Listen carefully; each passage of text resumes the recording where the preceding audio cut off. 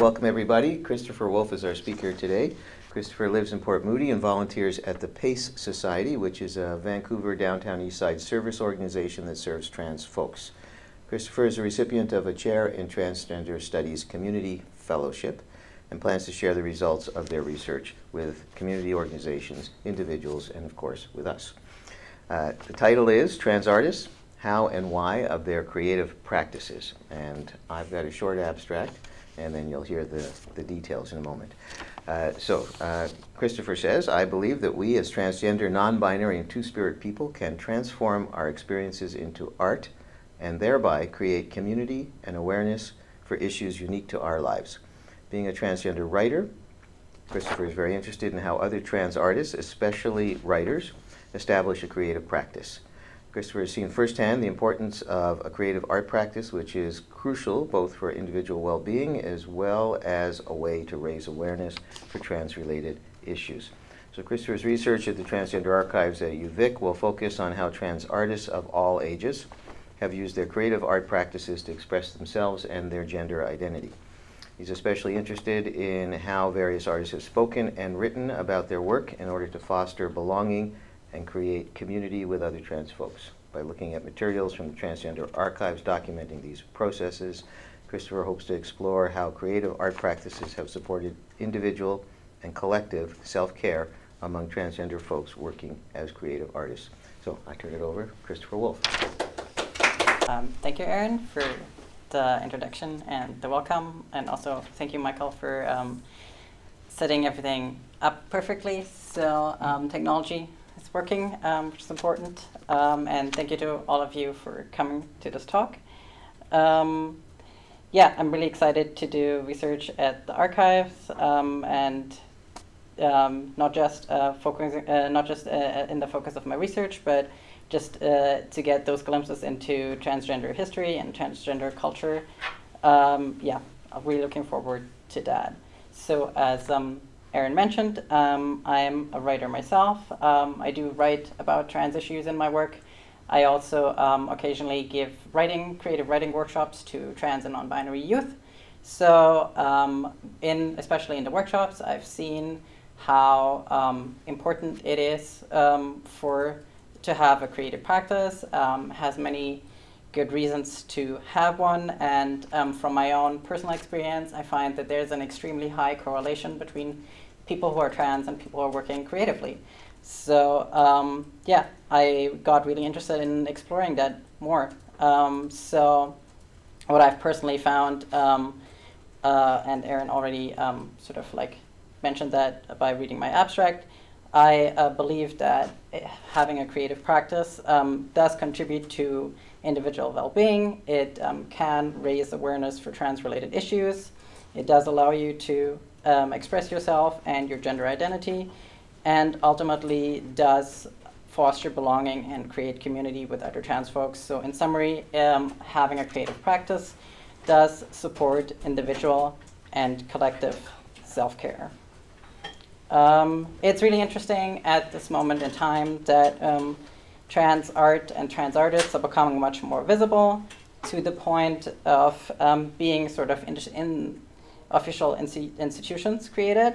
So there has been for a couple of years what is called the Museum of Trans History and Art, short MOTHA, and they don't have a permanent location yet, but they have exhibitions. So one of the exhibitions was called Transgender History in 99 Objects, which has been shown in several locations since 2015. And actually was, I'm sure some of you have seen it, was here at the beginning of 2018 in the Legacy Gallery. So MOTHA says that they're dedicated to moving the history and art of transgender people to the center of public life. They're committed to developing a robust exhibition and programming schedule that will enrich the transgender mythos, both by exhibiting works by living artists and by honoring the heroes and transistors who have come before. There's also something called Gender Unbound, which is a trans and intersex art festival in Austin, Texas, which has been in existence since 2016. It's an annual art fest dedicated exclusively to trans and intersex artists and art.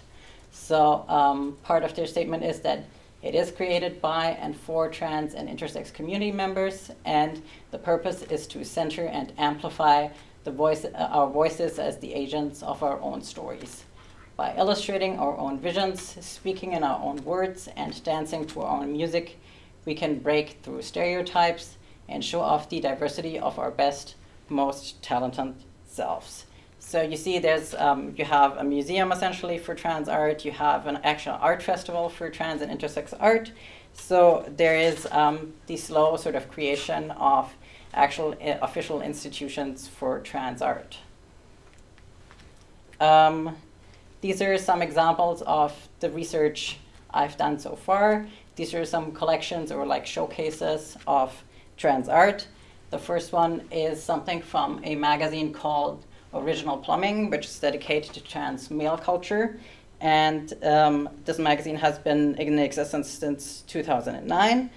And this particular art issue showcased several trans masculine artists. They also, Original Plumbing also has regular interviews with trans artists in other issues. So that's one publication that regularly showcases trans artists. Then the second one is actually originally a podcast by Nia King. The podcast is called We Want the Airwaves, and it's been in existence since 2013. And all of the interviews that Nia King has done have been transcribed. So there's, this is a picture of the first volume. There's actually 2 volumes now, and the third one is coming out, I believe, this year, which is focusing, as the title says, on the art of queer and trans artists of color. So also gave me a lot of material for my research into trans art and trans artists. And the last example is a photography magazine called Aperture, which did an issue called Future Gender, which was guest edited by Zachary Drucker, a trans artist that I'm going to be talking about later a bit more. And they basically looked at how trans and gender nonconforming individuals use photography specifically as an art form to imagine new expressions of social and personal identity. So there's actually a lot of like magazines, books out there that do showcase transgender art.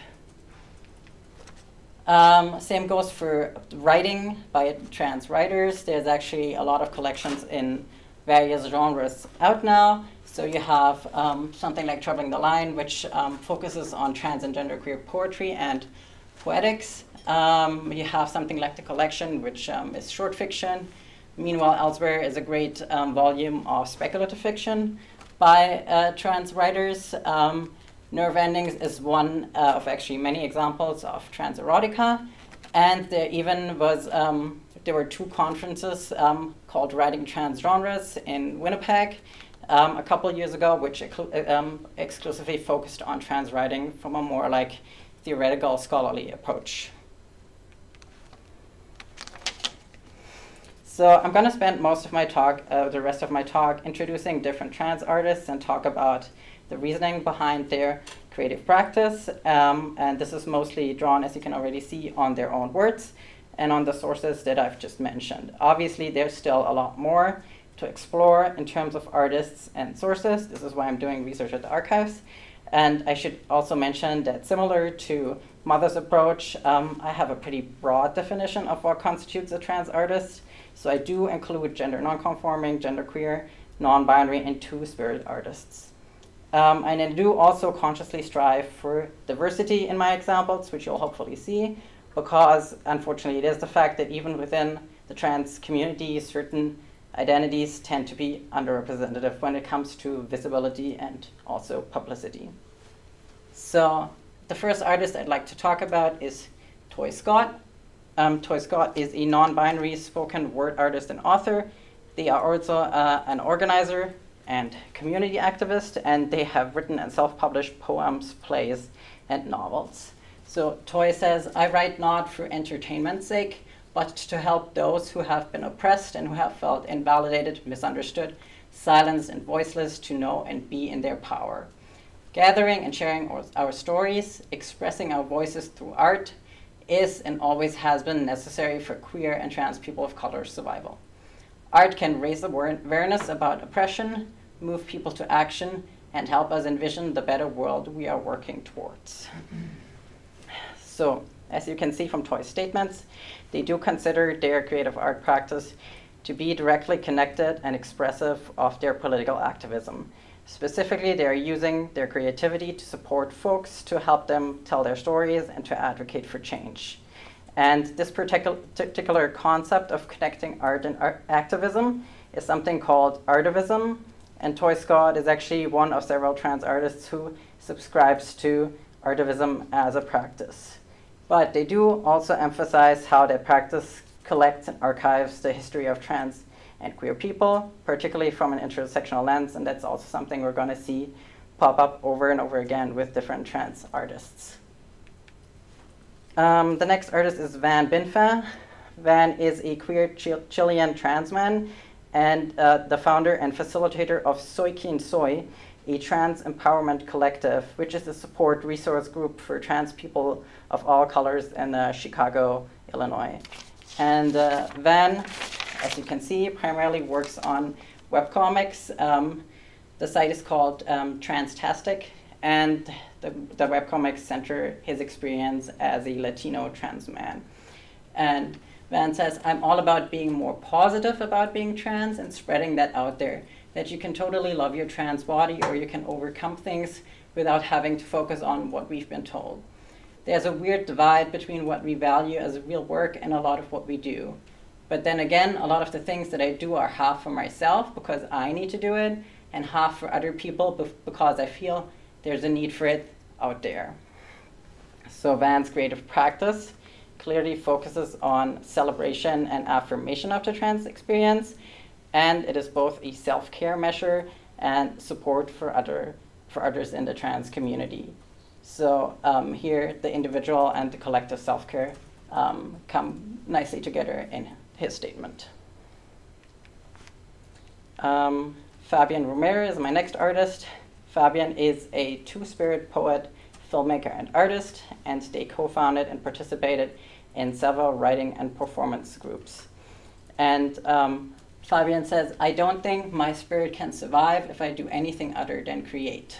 I feel if I don't create, I won't be myself. I also feel that there are so many hurtful representations out there, and I would love to at least have a chance to do something that isn't so hurtful. I would love to have art and writing and all kinds of creative responses to that to challenge and even change it. My hope is that my art will change some part of the world. I come offering what knowledge and experiences I have to help people see things even a little differently. So Fabian writes poetry and also does filmmaking. And so the statements about their creative practice are very directly about art as personal spiritual survival, something that the other artists sort of have indirectly touched upon. But at the same time, that feeling of creativity as survival is obviously tied to other people, to the world. And here we see that concept of artivism as the combination of art and activism pop up again, to have a creative practice in order to affect political change, specifically as to the representation of trans folks. I'm hopefully getting the name pronunciation right. It's really, I'm not sure. Ray Senori, also known just as Trans Painter, is a transgender non-binary artist from Portland, Oregon. And his most recent portrait series, Transcend, celebrates transgender and non-binary individuals throughout the world who are living their lives openly, choosing integrity over safety. Transcend is a direct response to the oppression experienced by transgender people as they reclaim space, also literally in larger-than-life portraits. So I have chosen one example. The person pictured in this painting is Alok Menon, a gender non-conforming writer, performance artist, and educator. Race says, my personal goal as an artist is to help tell trans stories. I want to garner respect for the trans community, and I believe that respect comes from understanding. Seeing our diverse beauty represented in fine artwork makes us feel less alone. We need spaces to be inspired by images of our defiant, resilient, and joyful trans and non-binary family. So these words are actually taken from something that Ray wrote, which is called the Transgender Art Manifesto, which they have on their website. So we see, once again, the focus on the trans community here, as Ray creates in order to help others tell their stories so that the community at large can find truthful representations of themselves. There's also the mention of connecting to a larger cisgender audience to increase and improve support for trans folks. And that's a little bit different from the previous statements that we've seen, because those focus more on a connection for and within the trans community, whereas Ray specifically also wants to reach out to a cis audience to, improve understanding of trans folks. And I would say a similar mission is someone that I'm pretty sure you know, one of the most well-known trans artists out there, Janet Mock. She's primarily known for her memoir, Redefining Realness, and she recently has worked as a writer, director, and producer on the TV show Pose, which already has made TV history because the first season featured the largest cast of trans actors ever. So Janet Mock says, "It's not enough just to tell your story. How do you engage with people? How do you find people who want to continue engaging with you beyond the story? For me, it was to continue telling stories to write when necessary. It is my craft and my work and my stories that stand before me and lead the way. And not so much this idea of being this activist or this advocate who's out there representing all these people. Instead, it's the story that tends to then represent or shed light on people whose voices aren't heard. People will see the story of my life as more important than the craft that it took to make that story come to life, and communicate it in a way that makes someone feel entertained and also informs them of a different kind of human experience."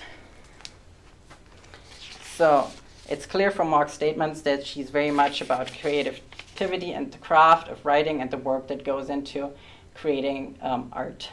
It's also, to me, very interesting that she sort of refuses the label of activist and wants to separate that from her work. So she sees her work as different from herself as a person in a way. She does very much say that the work is about representation and visibility, but she does say that a work of art can essentially be more representative for the trans experience than the person who created it. A very different statement comes from the aforementioned Original Plumbing art issue. Rocco Cayadas and Amos Mack are the editors of Original Plumbing, and the statement was taken from the editorial of the art issue. And they say, "For those of us who are part of a marginalized community, the artist is also a documentarian. They are the messengers of hope, the illuminators, the mouthpiece of the revolution. They provide context, humor, and visibility. It is almost impossible to translate our surroundings or climate with anything but art. Trans people making art is a revolutionary act." So quite different. So obviously they read trans art as a lot more political. Trans art is considered here inherently subversive, as its mere existence challenges cisgender norms. Mack, who is a photographer and writer, and Cayados, who is a poet, musician, and speaker, obviously, again, create very much in the spirit of artivism. And one of the artists featured in this art issue was Xavier Chapani, who makes some very interesting comments, not just about creating trans art, but being perceived as a trans artist. So Xavier says, "I feel like it is important to give voice to those who may not always be represented in mainstream media. I definitely struggled finding my voice as a trans artist. I was having issues with being labeled, but also felt it important to represent myself honestly." So Chapani, who draws and paints, points out that it can be inhibiting to the creative practice to be labeled as a trans artist only. But he also found that it was important for his self-understanding to be known as a trans artist. So connecting with this focus on creating, again, representation of marginalized voices, something we've now seen is kind of a common theme for a lot of trans artists. Xavier's creative practice is not just representation of other people, but also self-representation. The next artist is Ethan X. Parker. an illustrator and comic artist. And Ethan says, I create art to support and empower queer and trans people that I see slugging through the muck on a daily basis. I create for the frontrunners who are out there putting their careers and lives on the line so that the trans community can get the access we need to survive. I create for the people who can't be visible with their trans identity because it's not safe. I create art for my people who don't often get a voice in the greater conversations about transgender rights through Black trans women and trans women of color literally paved the way at the path toward queer and trans liberation. So Ethan also names representation, specifically of trans people of color, as the reason they create. And this continued theme of art for the community is something that does seem emphasized, particularly by artists with intersecting identities, like, for example, trans and being a person of color. So the marginalization that is also happening within the trans community seems to push artists like Parker to center their practice on those who are less visible or rendered invisible, despite their historic achievements for all LGBTQ+ folks. So art is oftentimes avant-garde in that it rebels against the status quo, and KC Crow-Maddox is a non-binary trans artist in that tradition. KC says, leveraging my curiosity against forms and concepts that are the way things are, or common sense, or natural, or most generally speaking normal, is something that interests them. As a trans person, I feel like my artwork has an important role in humanizing this experience for people who don't understand us. We show the flip sides, the alternatives, the undercurrents, the overlooked. We ask questions, and when we answer, it might not be simple. So with his practice, he challenges cultural and social norms, he says, questioning and breaking up norms. But he mentions also that despite the sort of radicality of his practice, he believes that it does enable a connection with non-trans audiences to foster more understanding for trans people.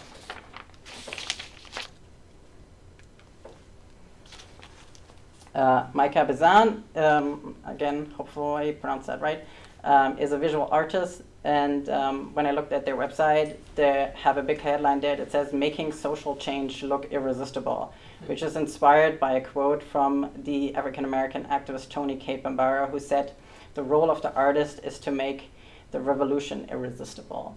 So Micah says, I create art as a practice of love and solidarity with racial justice movements. Art helps us remember that the impossible is possible and imagine the world we need to build together. So from their statement, it's obvious that once again, artivism is at the heart of their practice.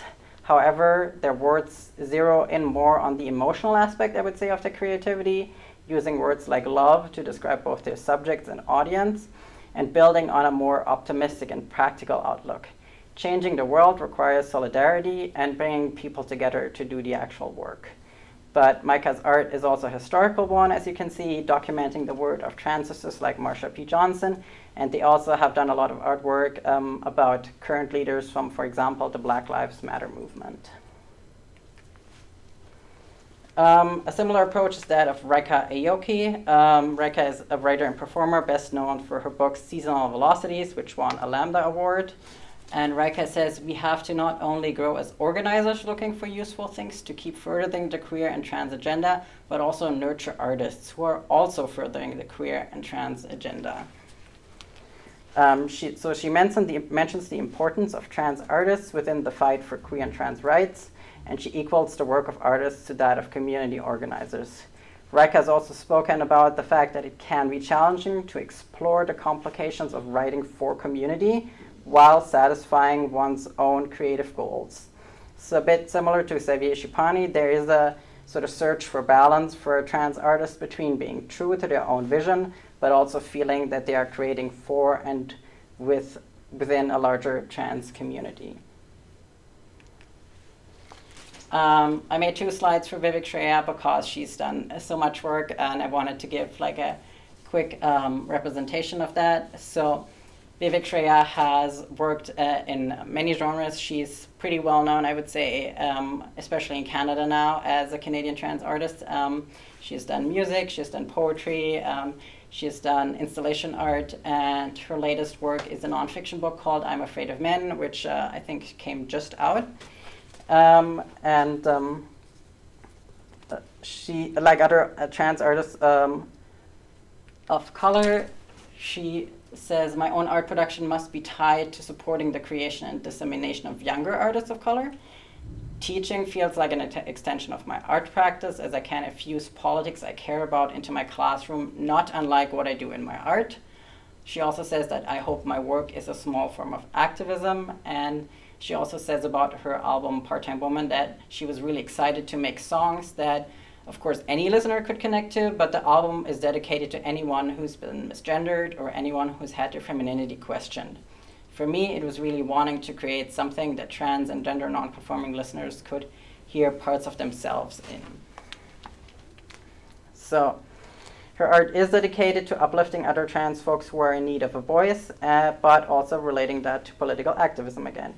And I would say where Vivek Shreya differs from the examples I've previously presented is that she also connects it with mentoring and teaching other emerging artists. So not just creating a community with her audience, but also with other creatives and viewing that as an intrinsic part of her creative practice. The next artists are, I've presented them together because they do frequently collaborate, Zachary Drucker and Rice Ernst. So Zachary does performance and photography mostly, whereas Rice Ernst is also photography, but also a filmmaker. And they both are, I would say, almost an equal level when it comes to fame compared to Vivek Shreya, because they both have been part of the international art world for some time. And their work has essentially been extended into the mainstream TV world because they both are serving as producers and directors on the TV show Transparent. And as I said, they both have separate creative practices, but they also frequently collaborate, particularly on A Relationship, which is a photography installation project that documents their 6-year romantic relationships while they were both transitioning. So Zachary says, I have continued to use photography as a way to verify my existence and to see myself, my relationships, my evolution. And they both said about Relationship that if our greatest artwork is the way that we live our lives, then a relationship is the ultimate collaboration, and that they made these photographs to record that love is possible between two trans people who feared that they would never be loved again after transition. We made these photographs to imagine a world beyond the binary, to record a type that hadn't yet been visualized. So they both speak to how this and other art serves for them as a way to documenting their lives as trans people, to sort of dream themselves into existence together as a couple. And this again echoes the work of artists like Shapani in that the creation of art is both representation of themselves as subjects and also a self-representation of them as trans artists. The last artist I'd like to talk about is Jess T. Eugen, who's also a photographer, and in her first publication, Every Breath We Drew, which came out in 2015, she documented various gender-variant people from all stages of life. And Jess said, I was immediately struck by my ability to speak about the issues that were important to me so poignantly through photography. She said that she was recognizing something in my subjects that I also perceive or desire in myself, and that she was trying to figure out who I was in relation to other people and who I could connect with in a meaningful and profound way, and that she does hope that my work on some level has a social and political effect. However, at the end of the day, I make photographs, and these photographs are informed by my own subjective experience as well as subjective aesthetics. So she was clearly motivated by similar ideas as Drucker and Ernst by relating her subject's experience to her own, and I should mention that her project also features some self-portraits, so she herself is also a subject in her art. It is also interesting that while she acknowledging that she creates with sort of an artivist aspect, so does say she wants to have it some social and political effect, that she doesn't want to speak for anybody, and that's kind of similar to Janet Mock. And it seems there's a hesitancy from some artists to be like a personal representative for the larger community, despite them encouraging their work to be viewed that way. And Jess T. Dugan has continued to center her work on the LGBTQ+ community, and together with her partner Vanessa Fabre, she has just published a body of work called To Survive on the Shore, which is centering aging and elder trans and gender nonconforming folks. And quoted in an article in the New York Times, Dugan said that we wanted to create representations of older transgender people and gender nonconforming people to both capture their stories, preserve their history, record something of the activism that they had been a part of. But we also wanted to create representations for younger transgender people, to see a roadmap for what their life could look like, to see people aging and living these complicated and exciting and robust lives in many cases. So that goes back to representation, and this time it's sort of like an inter-community connection. To yes, showcase the lives of elder trans folks and raising their visibility within the trans community, for younger people to essentially create role models for younger trans people.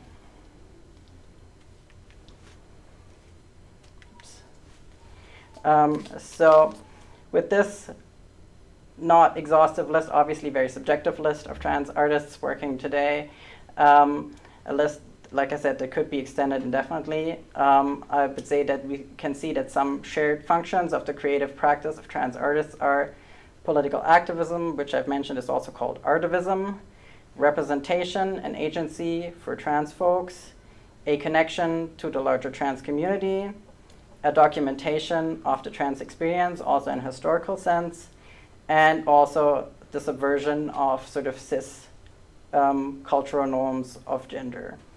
And I would like to end my presentation with two sort of contradictory quotes from two other trans artists. So the first is from Yesenia Lewis, who says, "There can be no art without activism and no activism without art." So it says that that cannot be separated, and I think that I've shown that that is actually true for a great number of trans artists in their creative practice. However, it's not true for everybody. And my last example is from Ivan Coyote, a musician and performer who wrote an op-ed for The Guardian a while ago, where they actually talked about not wanting to confuse their art with activism. Ivan Coyote said, "What if one day we all just got to answer intelligent and well thought out questions about our creative ideas or our dreams or new projects? What would I be free to write and talk about if I wasn't always expected to change the world? What if I was just allowed to live and create in it?" So in that op-ed, Coyote specifically said that they were tired of being asked about trans politics in every interview, and that their art wasn't always just about being trans. And we've heard some similar comments in terms of like not wanting to be representative always from Janet Mock and also Jess Dugan. So in summary, while political activism does play a large role in the creation of artworks by trans artists, it's not part of every artist's practice. But I would say that themes like community, connection, and representation definitely are. Thank you.